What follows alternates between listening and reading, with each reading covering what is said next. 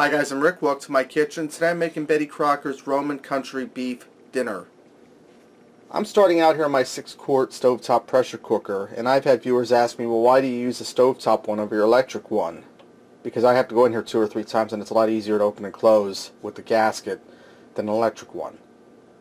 So I have my 6-quart stovetop pressure cooker warming up here, and I'm going to add in some olive oil. And this recipe here originally calls for doing it in a regular pan, but it takes up to 2 hours, and I don't have that kind of time.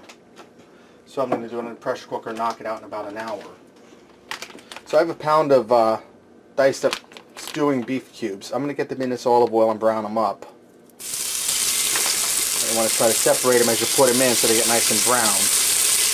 And this is off one of those Betty Crocker cards, the recipe box that my brother got me at the flea market and gave me. This recipe from 1975. So we're going to fast forward to 2015 and cook this the modern way. Even though they had pressure cookers out back in 75, I don't have the time they had back then. So I'm going to get these beef cubes browned up and then I'll be back. Right now my cube beef is browned and it only took a few minutes. I'm going to add in 3 cups of water. I had that down on low. I'm going to turn it back up on high to get it going. I'm also going to add in 1 large onion that I diced up. And this is going by Betty Crocker's recipe that I have on the card. And I'll show you guys the card in a second. Alright. Now here's this card. And like I said, this card was printed in 1975. I don't know how old the recipe actually is. It could be older than that, but we know it's at least from 1975. So I have my water and my onion in there. This calls for 8 ounces of tomato sauce. Well, I overlooked that and I didn't get any. So I'm just going to dump in about 8 ounces of V8 tomato juice. And I'm just eyeballing this. If I go over here, that's fine. It's no big deal.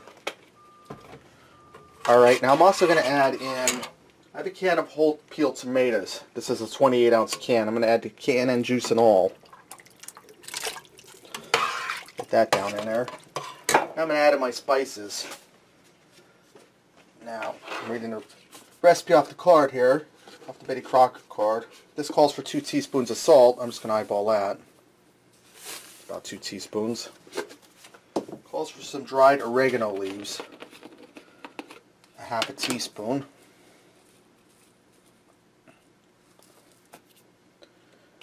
And it calls for some dried thyme, a 1/4 teaspoon.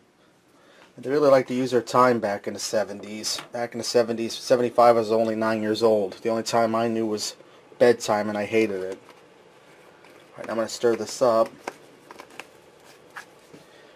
Now what Betty's recipe calls for is to cook this in a Dutch oven on low heat for an hour and a half to 2 hours so that beef is tender. But like I said, I don't have that kind of time. I worked 10 hours today, and until you get home and I took a short nap, I'm not looking at that kind of time frame. So I'm going to get this cooked in a half hour, and that beef will taste and be as tender as if it cooked all day in a pressure cooker. So I'm going to seal this up, put my weight on, and when this comes up to pressure, I'll give it a half hour, and then when it's time to release the pressure, I'll be back. Okay, I know I said I was going to let this go for a half hour, but 20 minutes is more than enough because it has to cook pasta in it then. That'll help soften the beef up, make it more tender if it isn't already. Now I release my pressure.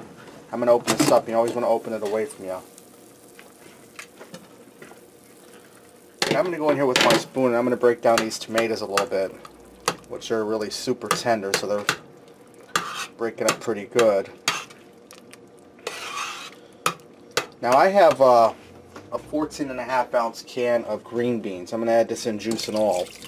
This called for a 10 ounce bag of frozen green beans, but this was more cost effective, cheaper this way, so I just bought it this way.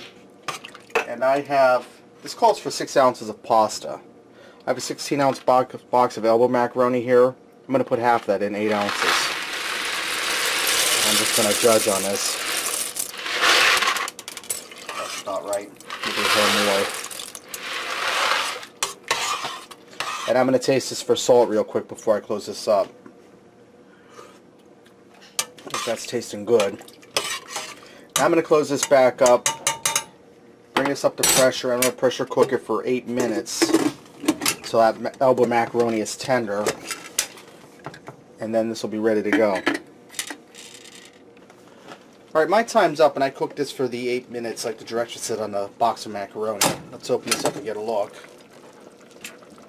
Okay, stir this up. Everything's looking good.